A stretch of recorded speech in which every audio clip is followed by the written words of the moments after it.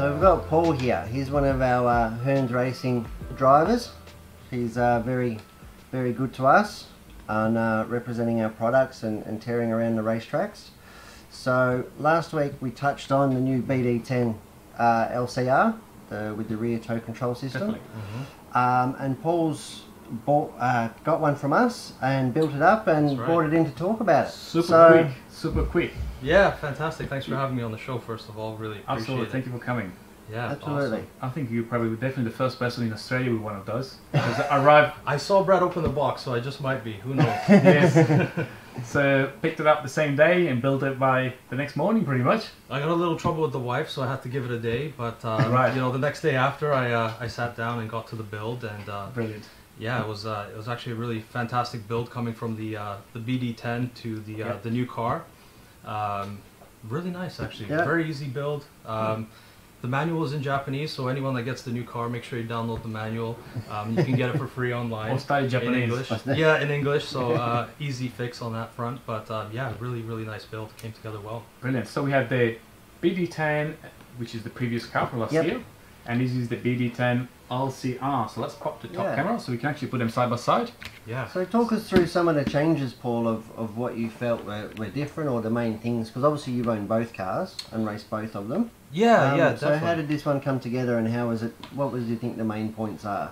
So with the new car, if we take a look at it, really the main difference when you first take a glance, the shock towers. So the front and rear shock towers have actually significantly lowered to aid in high-speed stability and traction, which is a really nice feature. A few other things that really stand out are the upper bulkheads. So if you take a look at the upper bulkheads, they've been they kind of shaved off a little bit of material. So you can put them side by side. Yeah. So we have a 2-link position on the new car now, compared to the older one. Let's see. The shock tower, I don't know whether you guys can see, but there's a substantial difference in the actual shock tower. We're talking about a couple of millimeters, I guess. Yeah, it's actually quite a few mils. So it really should help with, like I said, the high-speed stability and also the traction. So the car shouldn't be as kind of squirrely when you're coming out of the corners and going really quick. Fantastic. Another really nice feature, I was actually talking to Brad about this earlier today, is the suspension package. Yeah.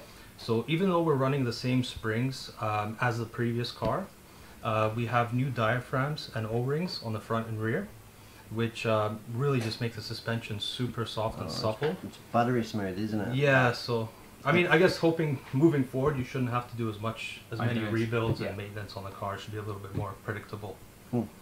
So these cars are really delicate to the degree. They've got so much fine tuning that the stiffness of an O-ring makes a difference. And you feel the difference in the performance. Yeah. And yeah, most people don't realize just simply changing the camber half a degree or even a degree can really change the characteristics and the handling of the vehicle. Definitely. So yeah, we have that, and probably another standout feature that most people have noticed is the rear shock tower, the rear body post on the shock tower now. So we can actually mount the body more flat, so you're not going to have it kind of oscillating or bouncing up and down. And this is, you still have the option, of course, to run the standard shock tower with the body mounted posts vertically or horizontally as well on the vehicle. I guess the challenge here will be actually positioning the body in the car. That will be a new learning curve for all of us. Mounting bodies on racing cars is always a challenge. Yeah, and the horizontal holes definitely make it a little bit harder. I've had a little bit of experience in the past with it. And yeah, it's definitely more of a pain to mount it with the horizontal body posts. So I really do like the Aeromax body mounting magnets. So if you have a chance, pick up those, because they really do help out in terms of aligning the body and mounting the body. Yeah. A little bit more tricky on the rear end. There's some measurements you can get online. It's approximately 100 mil, and I think from memory it was 39 or 37 mil when you go from the top to the bottom in terms of mounting the body posts. But if you make any mistakes, just make sure you get the Yokomo patches. Yeah, the patches. The patches, yeah. They're a lifesaver. So, you know, even if you're off a couple mil, that'll save the day. That's right. Yeah. Fantastic. And one thing you told me before that you noticed is that the actual build of the car, the whole car, is lower than the wheels. Yeah, so this is kind of something that really kind of tripped me out. I don't know if I can show it like this, but if you actually look at the car, the whole thing is less than the diameter of the actual wheels. That's a very good point. Fits inside the wheels here. Can we see that on the top camera there? Yeah, I think we can definitely see it. That would be actually good. Let's see if we can compare to the older car. As you can see, this shock car was a bit higher. Yeah. It's a big difference. Huge difference. Yeah, I mean, maybe if you don't have the front body post, you could even drive it upside down. Pretty much. That would be interesting. You can jump on a curb and drive upside down. Yeah, but I mean, you can really see how Yokomo just tried to really get the center of gravity as low as possible. Absolutely. And for someone that's racing, really the aim of the game is just to try and get around the track as fast as possible. Absolutely. Keep the center of gravity as low as you can. Definitely. And yeah. And you fitted it with a couple of options. Obviously being the white belts here. So you've got the new Yokomo release low friction belts. Everybody knows white belts make you go faster. That's right. That's right. That's right. Definite must have. This car also has the rear toe control as well. So really cool tuning aid. I'm not sure if we can really show it off today, but basically if you were to compress the vehicle from the back, you can see that the toe goes in, and you can adjust that with the bump up or down by just adding or removing shims. So another really cool tuning aid. Definitely worth the extra couple of bucks if you're going to get the kit. And it comes in the kit now. Before there was no option to get it in the kit. Now it's what, like $100 dearer. Yeah, and you have all this additional ability of tuning. That's right. Which is definitely worth it.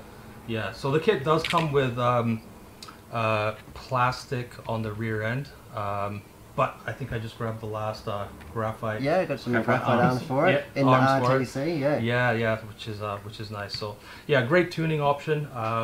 Maybe won't work at every single track, but it's definitely a nice item to have to kind of play around with and see what works at your local track. For those that are new to this, even the material of the arms can change the performance of the car. So we've got plastic arms and graphite, which is a bit stiffer. So there's so much tunability. One thing I like to show are the number of holes on the bottom of the chassis here. Yeah. As you can see, all these holes are designed to add or remove a number of screws to change the flexibility. Right. Yes. So the car obviously will have a flex, I guess, in this direction a little bit. Let's see if you probably can't see on camera. Maybe you can see a bit, but that flexibility is really important if you have high grip or low grip kind of situations, and you can tune it. Here we go, that's better. Yeah, so for us guys that are running on the asphalt, we mainly stick to the graphite chassis. Yeah. And yeah, the more flex you can get out of the vehicle, obviously the more traction you're going to get. And you know, the aim of the game is just to try and get around the corners as fast as possible. So absolutely. Yeah. If you look at some of the other vehicles that come with the aluminum chassis, those are mainly for carpet. They're trying to stiffen things up. And even on this vehicle, you do have different braces in the back that you can add or remove to adjust the stiffness. It's all about pushing the tyres into the ground as best possible to generate that traction. So much tunability. Yeah, definitely. Yeah, it can be a little overwhelming at a certain point, but well, especially if you have Japanese instructions, that couldn't help. Yeah, that'd be interesting. Yes, definitely. I'm brushing up, but I'm not quite there yet. But yeah, no, it's a very nice. Fantastic. Nice and when do you think will be its maiden voyage? So hopefully I will try and get out there this weekend. Yep. And get at a couple Templestowe. That's right. At TFTR, one of our local tracks here in Melbourne. Definitely. Flying the flag for Hearns and Yokomo. So if you see me out there, make sure you come by, say hello. If you have any questions on the vehicle, I'll be happy to help answer anything that might come up. And if you want to give it a go, just don't break it. But you're more than welcome to take it for a couple of laps on the track. Yeah. Fantastic. Well, Very good. you. Awesome.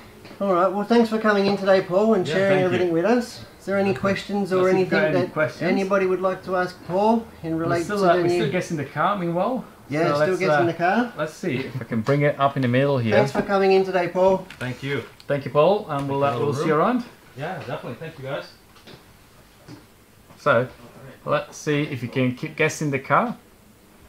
Otherwise, in the next 5 minutes, we're going to have to reveal the actual name. I hope you can say it. I can say the name. We have some suggestions on the color here, which I found one very interesting from Rob. He said Tropocaro. Tropocaro in Italian means very expensive. Very expensive. So very expensive white. Well, which is probably true. It definitely would be. Wouldn't be a cheap car to repaint, would Definitely not. So, have we got anything to add to this? Do we? I don't know that we do. Like we've pretty much covered it. We covered a everything. little bit of unboxing last week. We've covered some of the main differences between the older car and the brand new LCR. So top of the range kit with the RTC. Yeah, it's really good, and I'm looking forward to getting it out. The old car was very competitive already, so this one will be a massive upgrade. But still, if you have the BD10, you can upgrade. There's a few things you can do. You don't have to do all these changes. The shock towers are probably one of the most important one. The shock towers and the diaphragms and the O-rings. Yeah, and the bulkheads potentially. And the bulkheads. So there's a couple of things you can do. You don't have to do them all. You can do them slowly. You can do them slowly. You can upgrade your car. It's not a fundamental change. Absolutely. It's more like an evolution model, isn't it? That's right. So absolutely. It's like a BD 10.2. Hence probably why they've kept the name. Absolutely. And haven't gone to a BD 11, if you will. Absolutely. So. Very good. So, what else do we have today? You received some Aromax stuff, is that the case? I have received Aromax stuff. And have you lost it? I've lost it. Well, so while you look for it, we can probably... You have a quick look. You look for the car. I'm going to bring this back on the table here. So, last week Brett and Richard actually raced this car at the EMCC. So we had the EMCC Cup, which was a 1.8 off-road event. So in 1.8 you race the buggies, which can be electric, nitro, and also the truggy, which are slightly bigger. Here we go, and Brett meanwhile found the parts. I found some parts. We can talk about that. We raced this car last weekend. It was Richard raced it for us, didn't he, at the EMCC Cup, the EMCC Hearns Hobbies Cup, 2021 Cup, and it was fantastic. It was my first 8-scale off-road event, as was Richard's. And this is the car that we've shown a little bit on Facebook, on the Hearns Racing page. And yeah, the practice day and the build and the painting and it all came together really nicely. And he did us really proud. Yeah, and the car was fantastic. And here there is another one in build already. And it didn't take too long for you to get one. It didn't take too long, no. Unfortunately, the weekend at the track and it's been an expensive weekend for you. A really expensive weekend. There was a big buggy-shaped hole in my heart when I left the track. So we thought about fixing that, and yeah, so it's something that I'm going to pursue. It was really good. It was, even for a big event, it was quite relaxed. It was a real community. People were helping people were lending spare parts, people were pitting for other people. That's right. Which you don't get in electric like on-road racing, where I've got the most experience. You've got people, putting their tools down and helping people pit for 30-minute. You've got 30-minute finals, which was fantastic. So refueling, kind of pit stops, tyres coming off, cars cartwheeling. It was just was really good. Yeah, really enjoyed it. We were blessed with good weather, good club, good track, good people. So looking forward to going back and trying it out for myself next time. Yeah, looking forward to see that.